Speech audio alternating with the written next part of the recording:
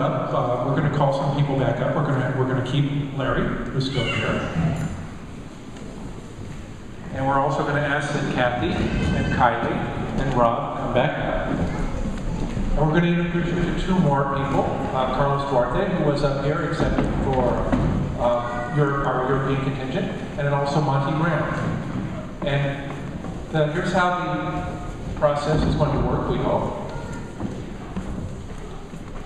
Is we are collecting questions from you, from a little slips of paper that you might have had. And if you don't have a little slip of paper to turn in and you would like to ask a question, we have two people that are going to walk around with with our mobile mics.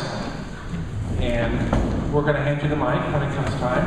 And they'll ask a question to that. And then you can either direct it to a specific person up here, or you can just kind of throw it out to the group and we'll let them scramble around and figure out which one is going to answer for it.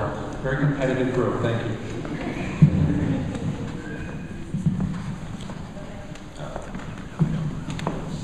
Does anyone have a question right off the bat? Yes. Go ahead, raise your hand. No lady. How come a jellyfish stings hurt so much? That's an excellent question. Alan?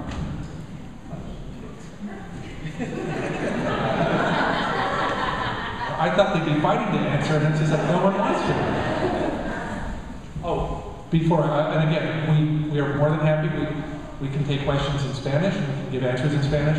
We can give answers in Japanese also, and we'll wing it on French and Portuguese, but we'll. Thanks, it's a good question. So the type of jellyfish that sting, we're talking about the Nidarians, and that's all the box jellyfish and the stingers you find on the beach here, the Portuguese man of war. And so all of those types of jellyfish have tentacles that hang from the bell, and on those tentacles are millions of tiny cells called nematocysts, which are actually stinging cells. They're actually like a harpoon, and inside those stinging cells are toxins. Many of them are actually extremely toxic because they can really harm us as humans. But what happens is that when you make contact with a tentacle, it actually triggers millions of those stinging cells, the nematocysts, to fire, and then injects like a harpoon all the toxin through the skin. And so that's how it gets to sting you, and that's why it hurts. We have one right up at the front. How deep did you go in the ocean? The question was, how deep do you go in the ocean, right? How deep do they go in the ocean? I think they go as deep. We've seen them as deep as we've gone yet in the ocean. So we think probably they live almost all the way down to the bottom of the ocean, which is about, at the deepest place, 7 miles deep. Jellyfish can live in almost all parts of the ocean.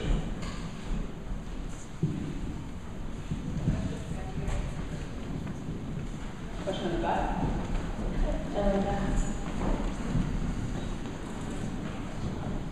Thank you. I can almost do it hysterical.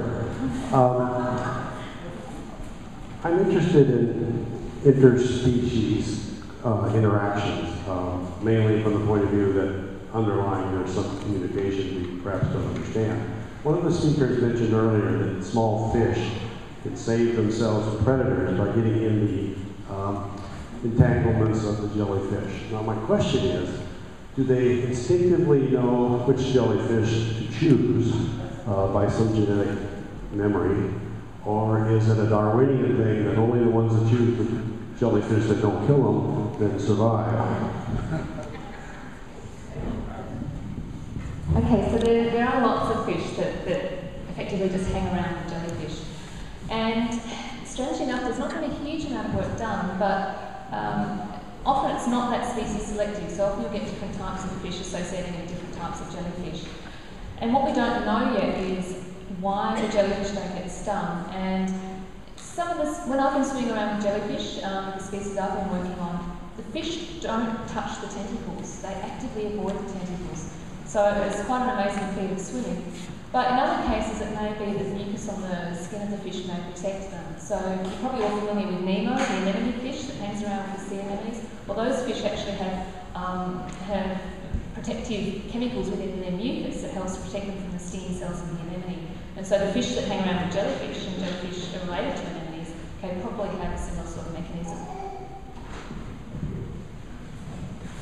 You have a question right here? Can I add to that just for a sec? Just that in the deep sea, there's actually some of these big deep sea jellies that were in the video that we showed earlier, and they have a very specific, almost like a little co-pilot fish that is a species that specifically hangs out on that jellyfish. So there are a few examples where there's fish that somehow in the vast ocean, especially in the deep sea, they can find their special mate of a different species. I could add one more to that.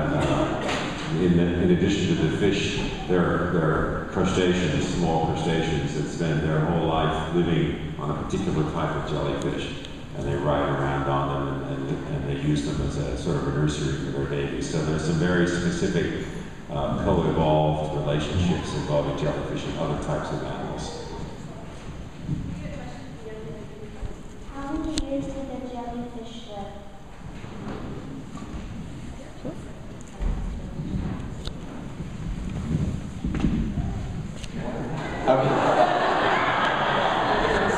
I was going to take this one because it's an easy one and I didn't want to wait until the end. Who knows what the last question is. So most of the jellyfish probably live for less than a year. In fact, probably the vast majority of the very small ones only live for a very few weeks, if that at most.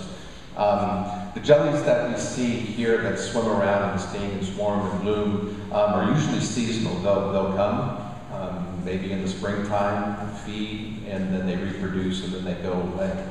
Some of the deep sea animals and the very cold polar jellies, and there are jellies that live under the ice in the Arctic Ocean, and those jellies might actually live for more than a year and probably do live for more than a year. So it just depends on how big you are and where you live. If you're in warm water or cold water, you might live maybe several years. Okay, we have a question back here. Do jellyfish have eyes, or are they blind? And in general, where would they be?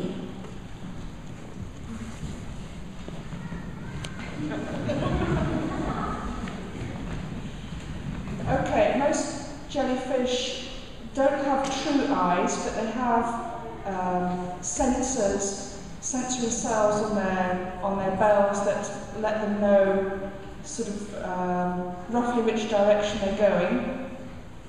But the box jellyfish, I don't know if it's all the box, is it all the box jellyfish? Okay, the box jellyfish do have an eye that we might actually recognise. It has a lens like we would have, and it's able to capture light and form an image.